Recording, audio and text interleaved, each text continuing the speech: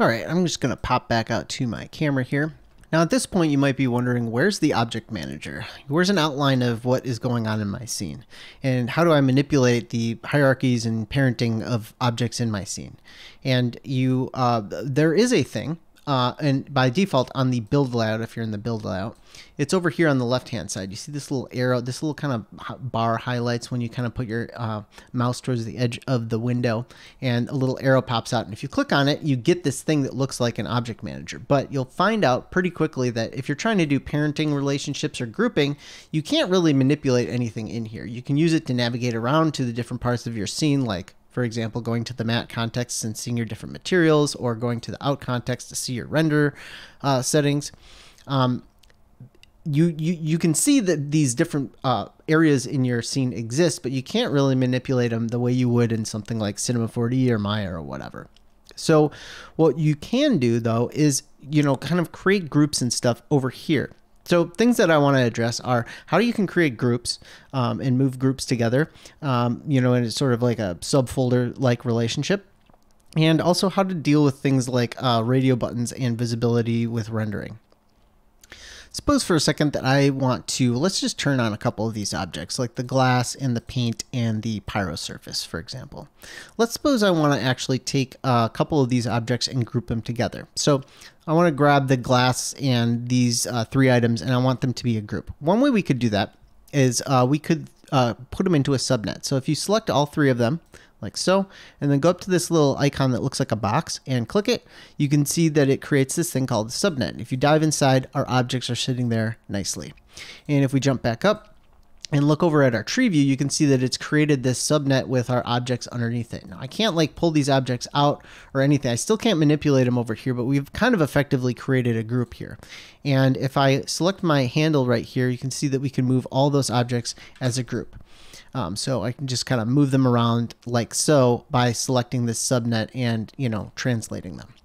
So we get an extra transform there, and that's sort of how we can move those objects around as a group. I'm just going to reset this. And if we want to get these objects out of the group, we can right click on this and say actions, extract contents, and boom, we're right back where we started, and we can individually grab our objects and move them around with the handle like so. I'm just going to grab all of these and zero out their transforms by going to the translate and typing in 000 to get them all back to wherever they were. Now there's another method of kind of doing a parent-child like thing, and that involves wiring nodes together. So if I grab my poly render right now and I just rotate it, you can see that it's rotating by itself. If I wanted to bring the glass and the paint splash with it and everything like that, what I can do is I can actually just wire these together like so. So now when they're all wired together, if I rotate the poly render, it brings those objects along with it. Now if I unwire them, I'm just doing this by holding down the Y key, which creates a little scissors, and holding that Y key down and dragging through those node connections causes them to break. You can see that those objects kind of pop back to where they were in the first place. If I undo that real quick, select these objects, and then say keep position when parenting, like that, and then I unwire them. So now when I move my poly render, those objects stay where they were when we unparented them. So it kind of is a way to get their transforms. It kind of a way to parent things and have them be unparented without returning to their original position. And if we look at these objects now, you can see that it has created, they've inherited that transform wherever we left them at. If I just select all these nodes again, go to rotate, right click and say revert to defaults, those nodes all kind of, those transforms all go back to where they were in the first place. And poly render has been rotated. I'm just going to zero that out as well. So poly render is back to where it was in the first place.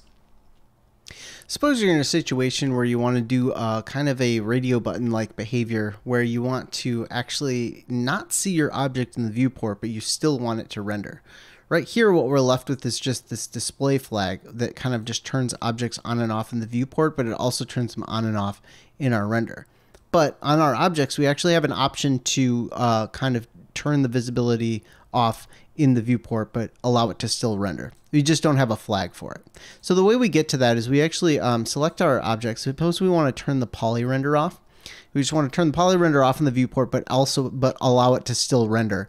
We just go over here to this render tab right here, and then where it says display as, right now it's set to full geometry. We just set that to hidden. And so now you can see it's hidden from the viewport. But if I open up the Redshift render view, let's go to Redshift menu, open render view, and click render.